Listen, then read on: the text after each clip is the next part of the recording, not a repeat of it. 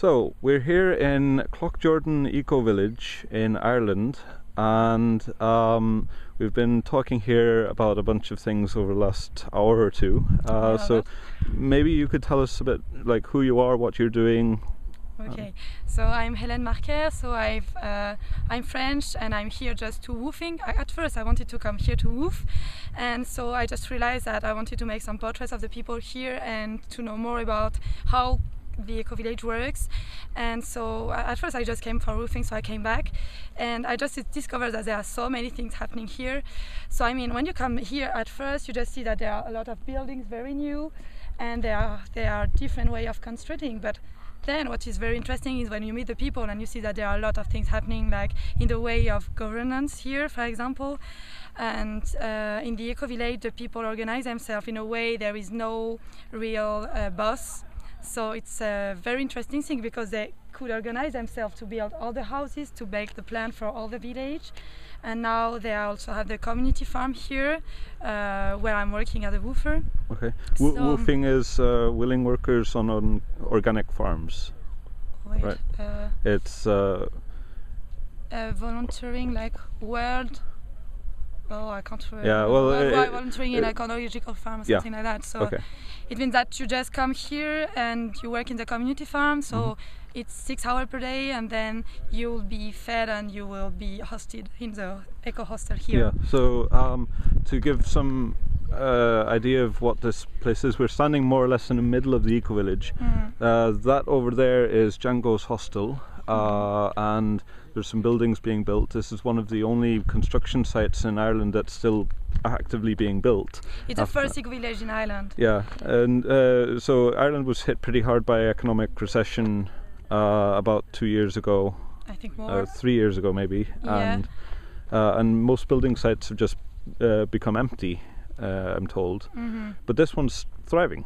Yeah, it's because there were a lot of people living in Dublin, and they it was, I think it was 10 years ago or less. It was really good for the economy, and so the people, they were able to sell their house in Dublin very often, and so they had some money to build their houses here. So maybe to describe. Hey. Some people going through. They have unicycles and everything. All right. Yeah. And so maybe if I can describe the village. I don't know if you have description already. No. Well, go ahead. So here is will be the marketplace here. So it's supposed to be 2 community buildings. Okay. So it's Bruce, one of the farmers, going. Great. So here is a marketplace. There are supposed to be 2 community buildings here. Yep. With co-housing, with different shops, and with also a building where it will be possible to make conferences, theater and everything, but they don't have the money now to build them. Okay. So future plans. Future plans. Yep. What else can I say? Well, here's mostly residential. There's some different building styles. Yeah. Over here we've got a building which is made from cup. What? How do you call it? In English? It's like, it seems like straw and mud. Is that right? Yeah, but it's called cap construction, I think. Yeah. Yeah, cap. So that's a very weird house, and it'll be interesting to see. Yeah. So this one is a kit house made with wood. Okay. And so I think the other one there was also a kit house. Okay. With timber frame. Okay. And the only parameter is they have to be energy efficient. Yeah. Right. There is a chart the people have to fulfill when they buy. How do you call it? The lots. Yeah. When they buy one, they have to then. Yeah. Okay. Yeah, you understand what I mean. Yeah. And then up there is like behind there is the farming area, isn't it? Yeah. So it means there are some field there. There is also a woodland will be here, because the fact was they have 67 acres, and they decided that a third would be just for construction houses, and so just a space with trees and everything around the houses, gardens. Then a third will be the farm, so the fields for the farm, and the third would be the wood and so that's how. So it means that when someone is buying a how do you say it? A land or a plot for a house. When someone is buying a land here, at the same time they also pay for the common places. So that is to say, they also pay for the fields. For a part for the fields and a part for the wood. Okay. And every person also who has a place here has also an allotment there. So it permits the people there. They can grow their own vegetables in 100 quarters garden.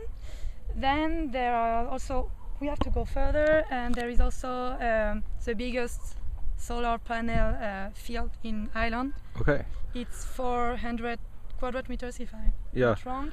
And there is also a heating center. So here, so the heating center provides energy for hot water for all the village, and also for the heating in the houses. But actually, they don't use it a lot for heating because they are very efficient, the houses. So they are very, very warm. So they don't need it a lot. And so this heating system has 2 boilers, but at the moment there's just one which is used, and so it's used with wood.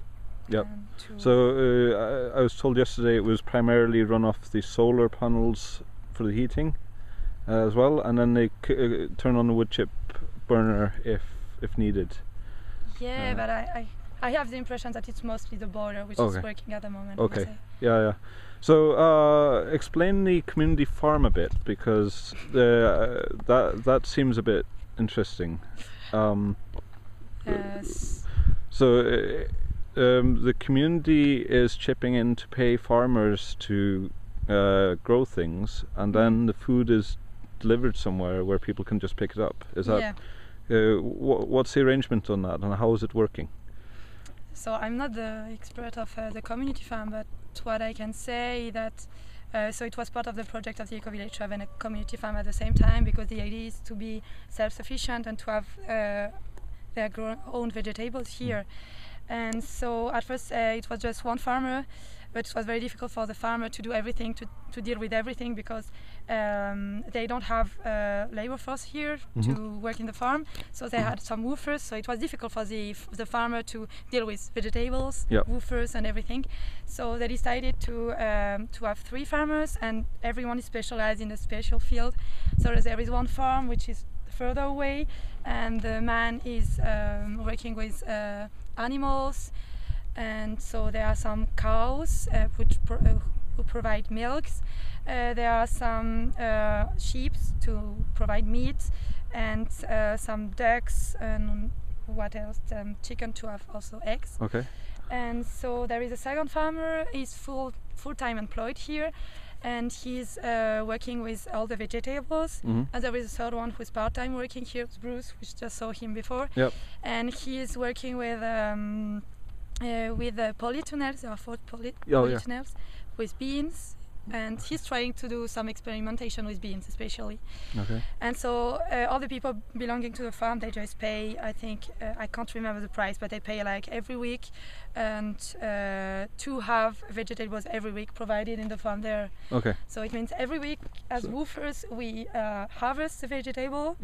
It should be twice a week, I think, and twice a week we then put the vegetables in the farm. The people, they can just come and take the vegetables. So it's like a warehouse full of food that members can get food from.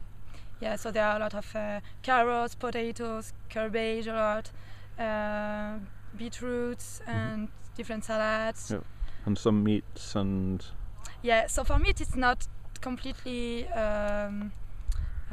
so there are just a lot... Some people, they have paid for also some pigs.